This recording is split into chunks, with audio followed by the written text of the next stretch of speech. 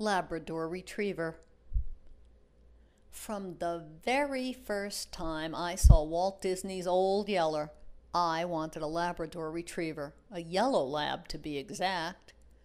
Yeller was more than just a farm dog. He became the family's protector against all the bad things that could happen when Papa was away. Of course, there was only one Old Yeller, and even his pups couldn't take his place after he died, so I never really expected that I would have a dog as intelligent as him. Besides, Old Yeller was an actor trained to do all those heroic deeds in the movie.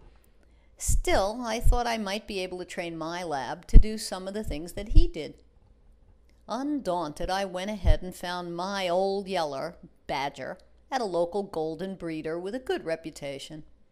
But Badger wasn't an actor, and I wasn't a dog trainer. My expectations might have been a bit too high, to say the least. However, as time went by, my expectations of Badger proved to be much too low.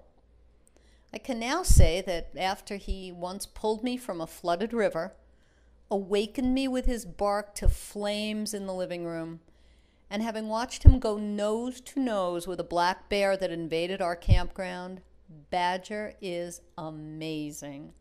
He needs no training in heroics, and he is every bit as good an actor as the Disney dog. In fact, since I'm not a trainer, Badger may be even smarter, since he had to learn everything on his own. I am so proud of this dog, even got him a buddy, Big Red. In addition to all of his other talents, Badger has displayed a natural talent for teaching, and Red is showing some of the same heroic characteristics that I long ago saw in Badger. I don't believe that having two Labradors with an Old Yeller mentality is a mere coincidence. I think Labradors are special.